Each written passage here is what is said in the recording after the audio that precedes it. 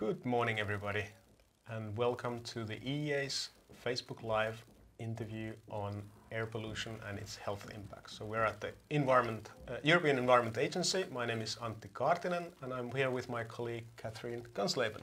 Good morning. I think we'll just get started by Catherine telling us about a little bit about what you do in your team at the EEA. Yeah, super.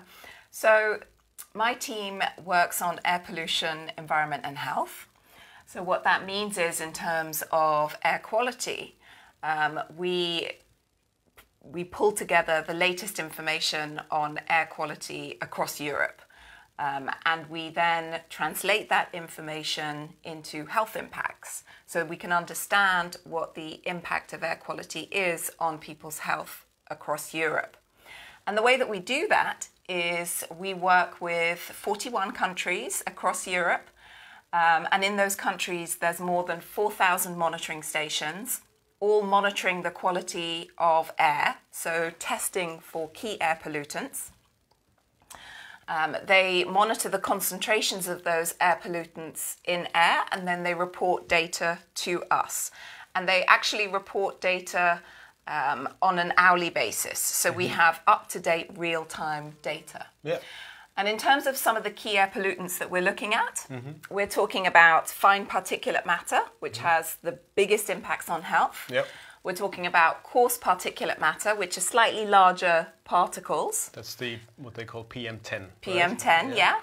We're talking about nitrogen dioxide, and we're talking about ozone. So those are the really important air pollutants. And we'll go into those pollutants in just a moment, but you also work on noise and some other environment and health related issues. Can you tell just briefly a bit about that line of work as well? Certainly, yes. So we also work, as you mentioned, on environmental noise. So we look at sources of noise predominantly from transport, so from road transport, from rail and from aeroplanes, and we look at how that impacts on people's health. Yep. It's really an urban issue. Yeah. So it's really linked to transport, particularly heavy road transport in urban areas, but there's also some impacts around airports from aircraft noise. And this is also an important driver of ill health and can really impact, for example, on children's concentration in schools. Yeah. We also work on chemicals. Yeah. So we look at human exposure to chemicals across Europe. Which is also a really important issue. There's more than 100,000 chemicals on the market in products, and we assess what those risks are and how it impacts on health. And finally, we do also look at the health impacts of climate change. So, for example, the impacts of flooding, the impacts of extreme heat, and the impacts on communities where they've seen extreme weather events. Yeah. And now back to air pollution, because that's what we say is the greatest environmental health risk to Europeans and also globally. And what I read in the news, actually the first piece of news what I read this morning was about our assessment on the health impacts of air pollution in 2019 in Europe, and it said that more than 300,000 Europeans died because of pollution related to fine particulate matter in that year. Can you tell us about those figures and how we made that assessment? Certainly. So you're right, it is the #1 risk to health from the environment in Europe. So it's really a critical issue. What we do, as I said, is we have the latest information on air quality across Europe. And we're able to combine that information with information on the population density, so the demographics of different communities, so the age demographics. And then we have information from our colleagues at the World Health Organization on the relationship between a certain concentration of air pollution and health impacts. And using those 3 pieces of information, we're able to make robust assessments of how air pollution impacts health. The latest data that we have that's really official data, validated by the countries, is from 2019. And as you said, we saw that in 2019, there were over 300,000 premature deaths linked to air pollution. So that means people are dying earlier than they otherwise would, earlier than the average life expectancy. Yeah. And this year actually we put a special focus on how those deaths actually could have been prevented if we had better air quality in Europe. So we look at if the air pollution levels, instead of being what they were in 2019, we would have reached some of the recommended levels by for the World Health Organization. And that gave us also some estimates about where we could be. Yeah, so let me just unpack that a bit. So the World Health Organization produces recommendations for the ideal quality that air should have in order to avoid any impacts on health. And this year, they just updated their what we call global air quality guidelines. These were long awaited. They are based on the latest science, and they are put together by top scientists and epidemiologists who have the best understanding of the relationship between air pollution and health impacts. Yeah. And what they came up with, particularly for fine particulate matter, was that the health impacts of air pollution were worse than we had previously thought. Yeah. And as a result, they've lowered the threshold to a really quite ambitious level of 5 micrograms per metered cube. Yeah. Just for comparison, the EU standard for fine particulate matter is 25 micrograms. So you can see there's quite a difference there. Yeah. Yeah. So what we wanted to do was to understand, okay, if we were able to achieve that level of air quality across Europe, how many premature deaths would we save? Yeah. And we saw that we would save more than 70% of premature deaths if we were able to bring it down on 2005 numbers. Yeah. So there would be a significant improvement. Yeah. And what's exciting now is that we're having a conversation in Europe about the targets that we have in EU legislation and whether we can now bring those closer to the latest WHO recommendations, and how we might go about doing that. Right. So that in the long run we could achieve better quality and we would have basically better health for citizens. We would be more productive and yes, people would live longer essentially. That's what it means. Yeah, exactly. Because when you have ill health related to air pollution, of course, it's not just about the individual staying home and being ill. It's also about lost productivity. They're not able to go to work. Yeah. You also have healthcare costs. Many of the illnesses associated, particularly with fine particulate matter, are really serious. You know, we're talking about cardiovascular disease, we're talking about lung cancer. 17% of lung cancers are driven by exposure to air pollution. These are the main diseases that drive death in Europe. Yeah. So the costs in terms of human life, but also in terms of healthcare, in terms of lost productivity, are really significant. Yeah. And let's go back to the fine particulate matter, because basically we're talking about very fine dust, little pieces and that's part of the problem. They are so small, like 2.5 micrometers, something like that, and then that they go very deep into our lungs and they don't come out, and that's what causes the yeah, exactly. So 2.5 micrograms, really tiny little pieces of dust, as you say. And when we inhale them, they go into our lungs and they penetrate right into our lungs and they cross the barrier between the lungs and the blood and enter the blood system. Okay. And then they circulate in the blood and they can affect every organ in the body. So the brain, the reproductive system, the heart, the lungs. But they can also, in a pregnant woman, cross the placenta and enter into the fetus and affect the fetus. And we have clear evidence, robust evidence of this. So it's really an important pollutant that we need to focus on. Yeah. And if we stay on that fine particulate matter, where does it come from? What are the sources of fine particulate matter? So in terms of the sources, of course, we have the fossil fuel industry. So the burning of fossil fuels, in particular coal. And we see some of the highest concentrations of particulate matter in Eastern Europe, where there's still a dependency on coal. There's also an association with burning what we call biomass, which can be wood, for example, or other waste that people burn in their houses in order to heat their houses in the cold winters. and that will also emit fine particulate matter. And there's a link with poverty, right? Yeah. Because individuals who can't afford cleaner fuels are depending upon these low quality fuels to keep warm. Yeah, and this is especially problematic in cities where if you have a lot of people, and you have a lot of people in a small area, where if you don't have domestic sort of distribution heating systems, then if you burn wood or litter or something like that at your home, then the pollution spreads in that area, and that's what causes problems. Exactly, yes. So it's really an issue in urban areas where, as you say, you have this high concentration of people, and often also more elderly populations and young populations of people, children, and the elderly are the most vulnerable. And then you have these activities, for example, combustion of poor quality fuels in the home where people are heating. And so you have this coincidence of high populations and poor air quality. Right. I would also mention two other sources that are important. Yeah. One is transport emissions, where we see transport, particularly road transport. So again, the internal combustion engine relying also upon... in cities. In cities, especially, yes. Leading to emissions of fine particulate matter and then high concentrations. And we also see a contribution to particulate matter from agriculture. Right. So perhaps something that's less well known, when farmers spread manure on the fields, Yeah. it leads to the release of a gas called ammonia.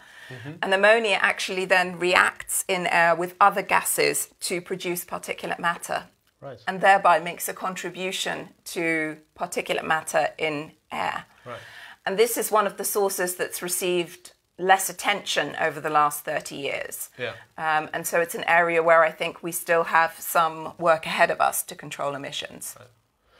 Thanks for that. Very exciting stuff. A lot of it's about the chemistry in the air and the sources and how it impacts our health.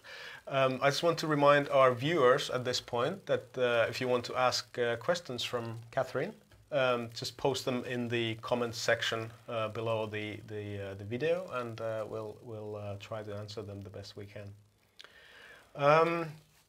You mentioned the EU legal limits for air quality, and you also mentioned that of course we have still air quality problems obviously in Europe because we have these health impacts, but air quality has also been improving in Europe if you look at it historically. Can you say something about that development and where are we now compared to years ago? Certainly. So you're very right. Air quality has improved significantly over the last 3 decades in Europe. And that improvement has been driven by policies to improve air. Yeah. So policies to reduce emissions. And that's translated into reductions in premature deaths. So implementing policies to reduce air pollution saves lives.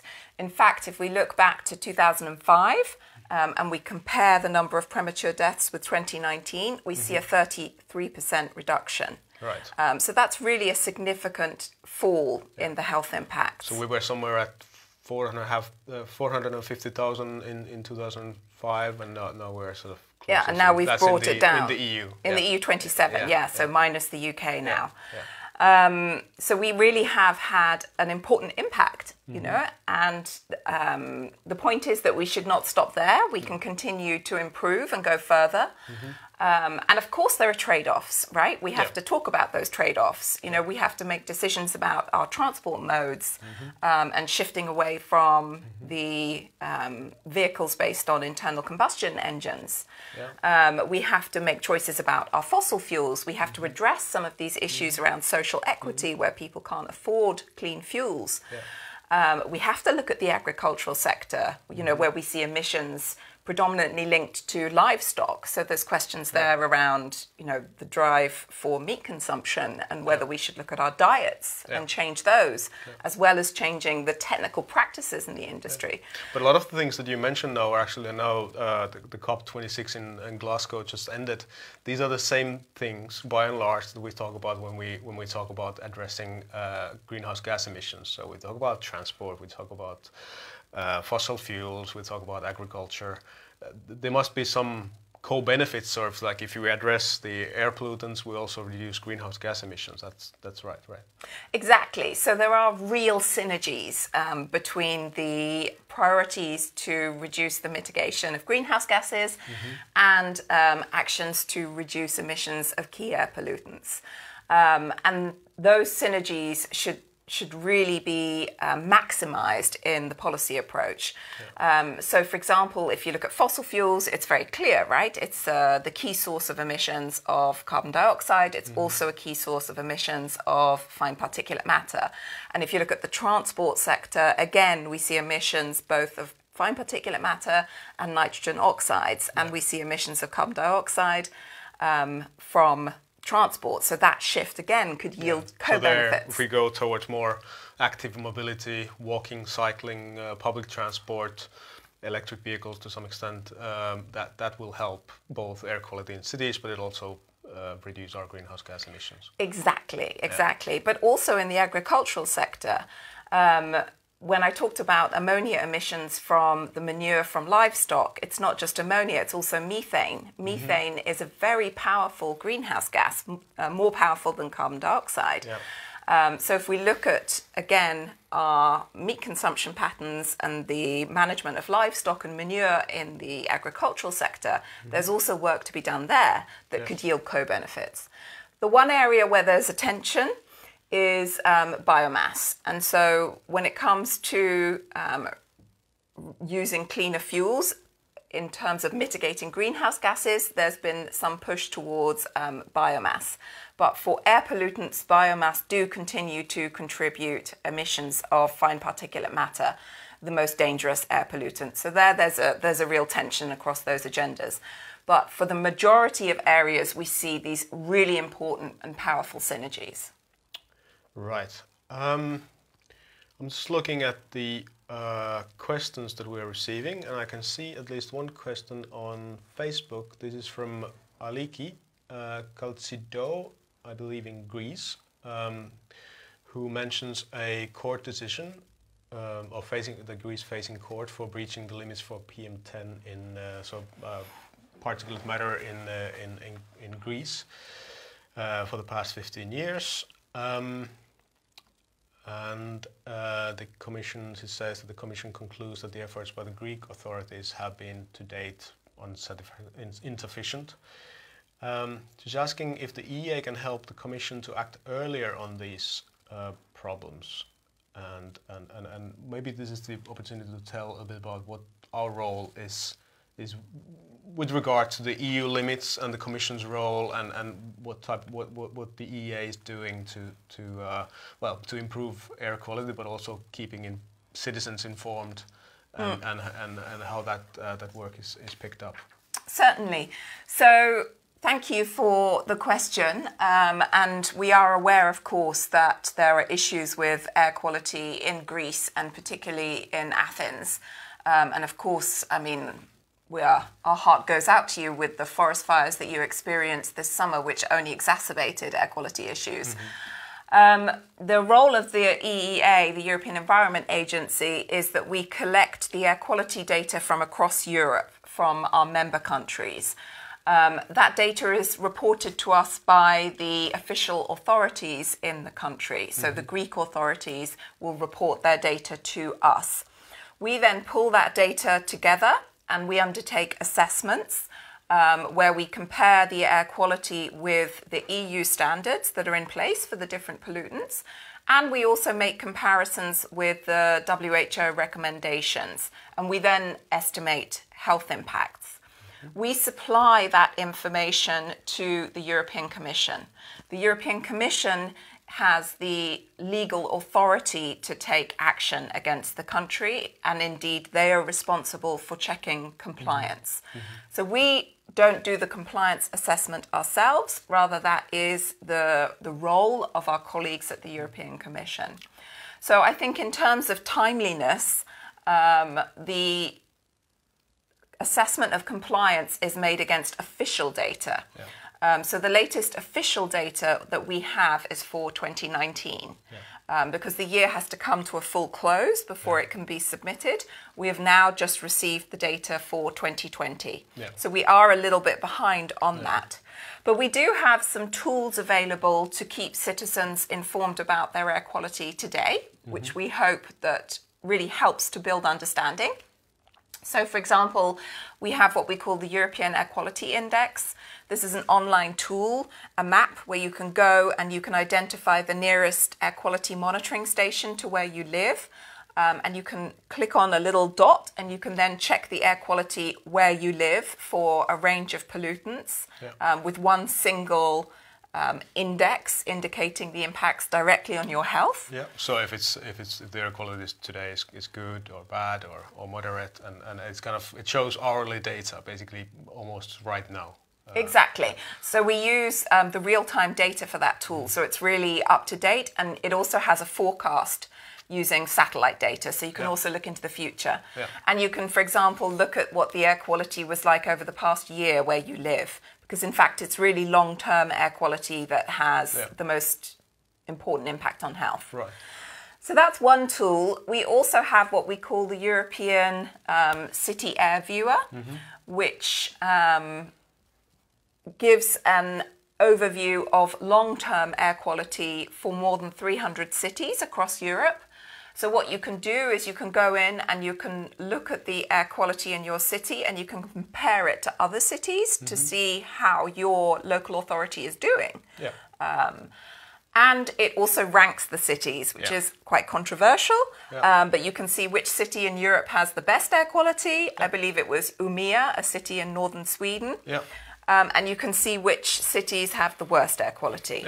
And I think this is prompting citizens and NGOs and of course the media to look at what the situation is where they live and asking their local politicians and other authorities to take action to improve air quality. Exactly.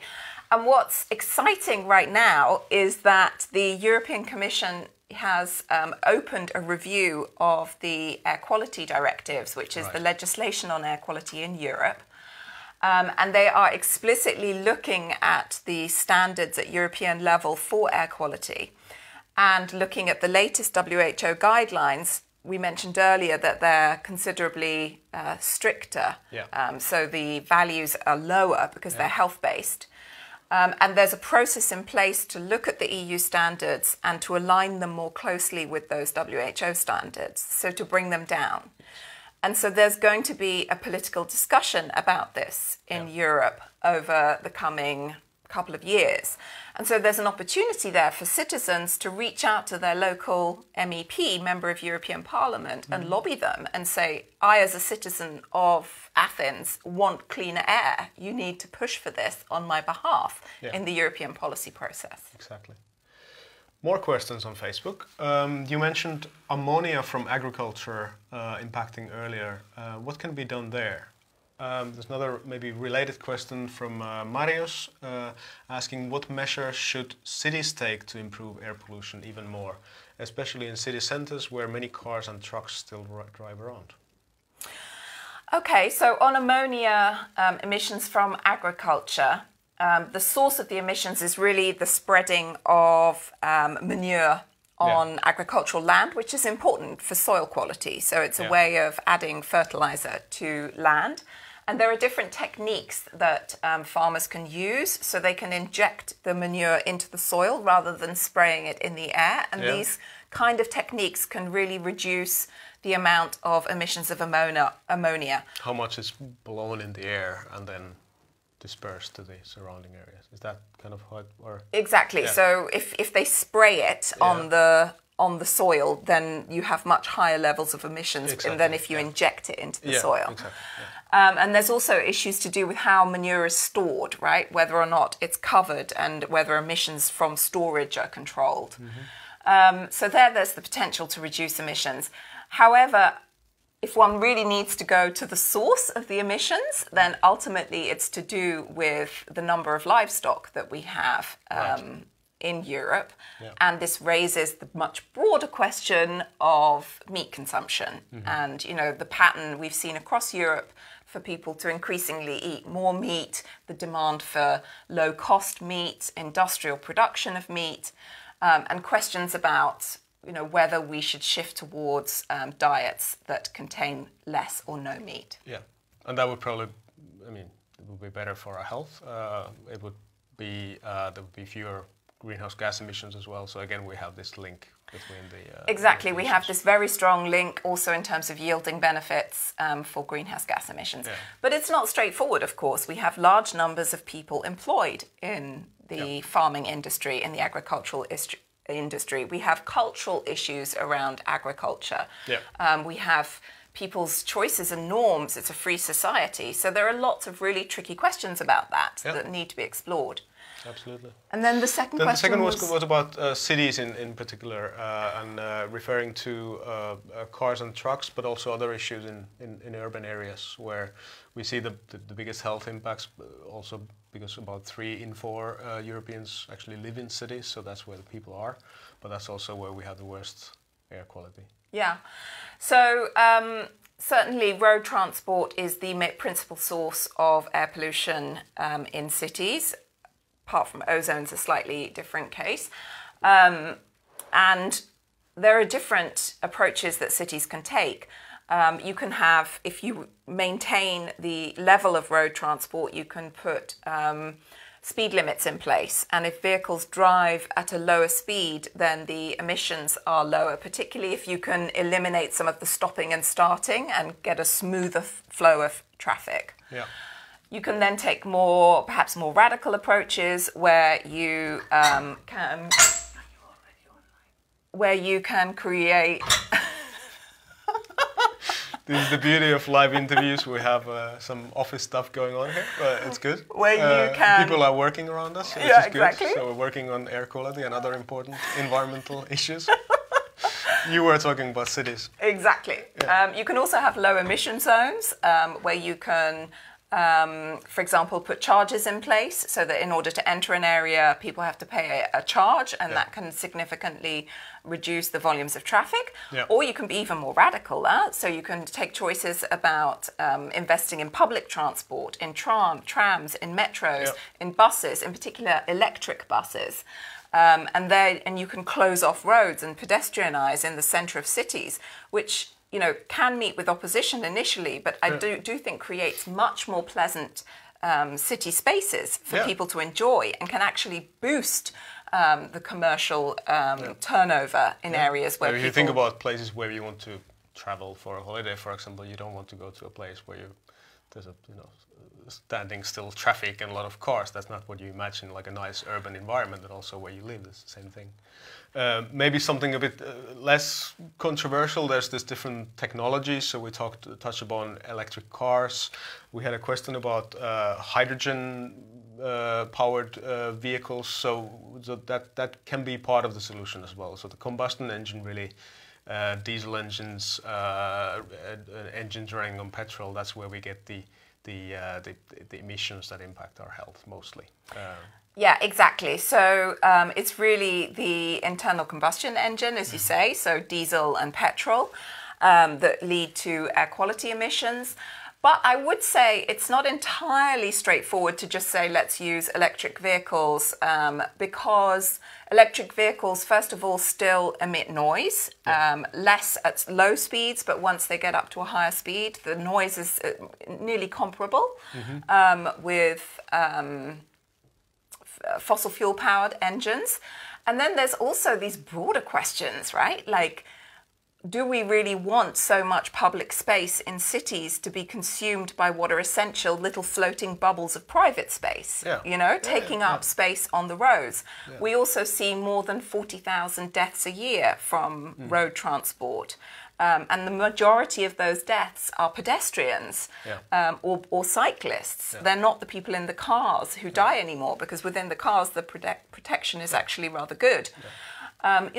And parking as well. And the parking, the consumption of public space in cities by vehicles is huge. Yeah. And we could talk about changing our city spaces and making them into much more pleasant, livable, and indeed more democratic spaces.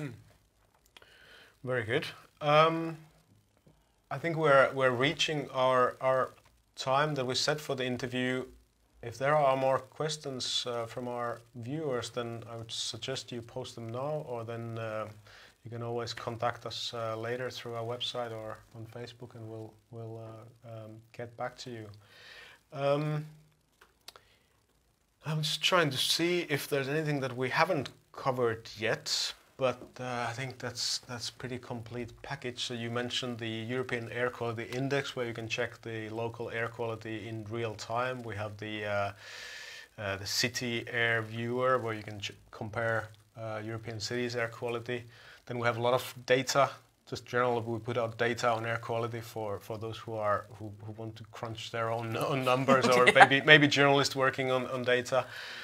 We work on emissions. We put emissions data out there, which is kind of connected to the air quality issues. And then there's a lot of other resources about the health impacts, and where you can read more on our website. You mentioned the improving air quality, and now there's actually an exciting plan or a goal towards what's that, 2050, the Zero Pollution Action Plan, and where we want to be in terms of health impacts. Maybe we want to sort of finish with that and see where the goal would be and what that would mean. Certainly.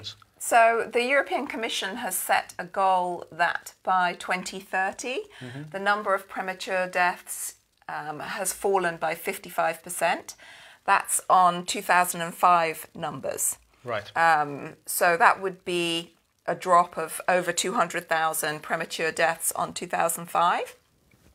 We're actually making good progress towards that goal. Yeah. We've seen a reduction so far of 33%, so we're more than halfway there. Yeah. So if you draw like a dotted line towards that target, 2030, we're kind of on track towards that target. Yeah, we are. But the last part of that transition can be the trickiest, right? Yeah. Because we do start to come up against the more kind of locked-in practices around agriculture and mobility and fossil fuels.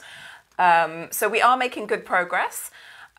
We do see the movement towards the WHO guidelines in terms of concentrations of air pollutants as really important as a policy tool taking us towards that goal. Yeah. So we're really excited to see how the review of the air quality directives and indeed the EU air quality standards now proceeds over the next 2 years. Yes, and this is actually one of the topics that is being discussed this week in Madrid. Indeed. There's a Clean Air Forum. Exactly, yes. And you're going there? I am, yes, and a couple of other colleagues and our executive director, Hans Brunix, will also be speaking there. Yeah. Can you say about the EU Clean Air Forum? We have an EEA staff are going there, and then some NGOs, the European Commission, representatives from member countries, and they're discussing the type of things that we've just discussed today and where to go. Exactly, yes. So there'll be, as you say, representation from across the EU member countries, but also more broadly. The European Commission is organising the event together with the government of Madrid. And essentially, it's a conversation about where are we now with air quality in Europe, and where do we want to go, and how do we get there? Yeah. And what are these key challenges that we need to overcome, and how do we mobilise resources, particularly resources that have been made available to governments post-corona pandemic. We have these huge funds of money that are going to be channeled into investments, and let's make sure those investments deliver clean air. Exactly. Let's end it there. I'll ask our producer to switch off the live broadcast. Thank you, Catherine, for being here today, and thanks for all our viewers. We'll be back with more very soon. Thank you. Thanks.